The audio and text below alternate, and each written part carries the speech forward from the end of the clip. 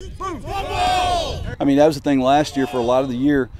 I don't think our backfield had driver's license, and I only think 2 of our linemen had driver's license. At one point last year in the Bowling Green game, we had 7 sophomores, a freshman, 2 juniors, and 1 senior on the field. What may sound a little on first blush, a bit like David Kirby offering excuses, was actually the Monroe City skipper's response to a question on why he was so positively energized for the Panthers' first fall workout on Monday.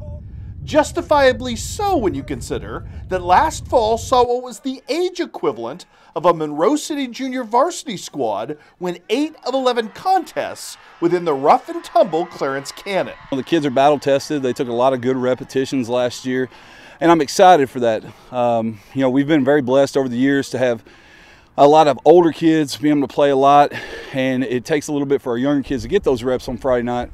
Last year we were put in a position where we had a lot of sophomores and some freshmen getting playing time, so I think that's really going to help us this year. They're not going to be as shocked as what they're going to see on Friday nights, and hopefully it allows them to just play fast and free, and we're really excited for them to have that opportunity this year.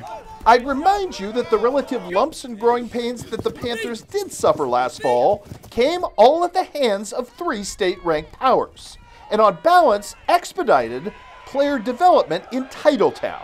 And if you know anything at all about the MC coaching staff, player development is their football love language. The expectation being that this MC squad should be improved absolutely everywhere, including in a loaded run game headlined by Quincy Mayfield. Definitely, yeah. I'm a little bigger. I mean, everybody's getting older, so it's just another year experience for everybody. Whew, he's pretty good. I think the big thing for Quincy is just being able to complete 4 quarters at a high level all the time. That was one of the things last year, especially early on. You know, there were some cramp issues, things like that. So how he can maintain his body physically, you know, can he be in great shape? Can he continue to be a hard-nosed blocker and runner for 4 quarters? And he showed a lot of good glimpses of that last year. Now we're just trying to see if he can elevate that and be one of those kind of dominant backs in the area, and we'll see. And bolstered by the intriguing returns as well of Dylan Ross and Jaden Holland. We've got 2 other backs that are going to be able to carry the load for him, or help carry the load for us, with Jaden and Dylan. And you know, that's the fun part about our offense, is one person doesn't have to do it all. Yeah, I think so. I mean, we didn't have that many seniors, and we're returning them basically everybody, so we all grew and we all got more talented, so yeah. I mean, we got a bunch of athletic guys. I mean, everybody's going to be able to play a different type of role, and we're pretty fast in the backfield, and it's just more dynamic. And to the benefit of those backs on the offensive line as well. I think they've improved a lot. You know, they're not as big, I feel like, as last year, but we have small, fast, and just guys ready to do the job. They're a year older. They've put time in the weight room. They've put time coming to our, you know, this past spring, working in track, getting faster, this summer, working on speed. So I'm excited for him.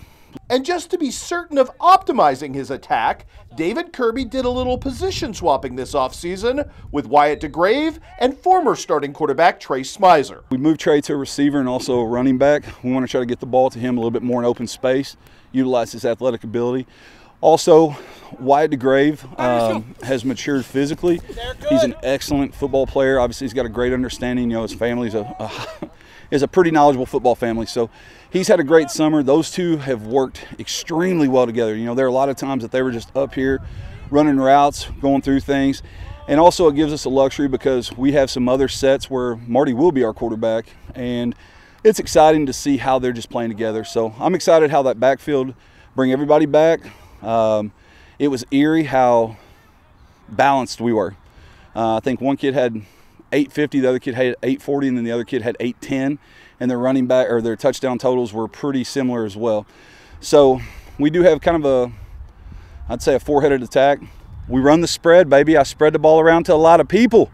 The Panthers' defense stands to be nastier on balance as well. This year, I think we're going to try to really capitalize on those good moments and not really look on the bad moments. Especially last year, I feel like we would look down on the bad moments and that would bring us down, but I think this year we'll have a lot of good moments and that we look forward to. Which looms large as the Panthers aren't ducking anyone right out of the gate. with Montgomery County, South Shelby, and Centralia in the first 4 weeks of the season, as well as perennial powerhouse Valley Catholic on tap for week number 1. A big game coming from the start, so we'll see where we're at and where we can improve from that game.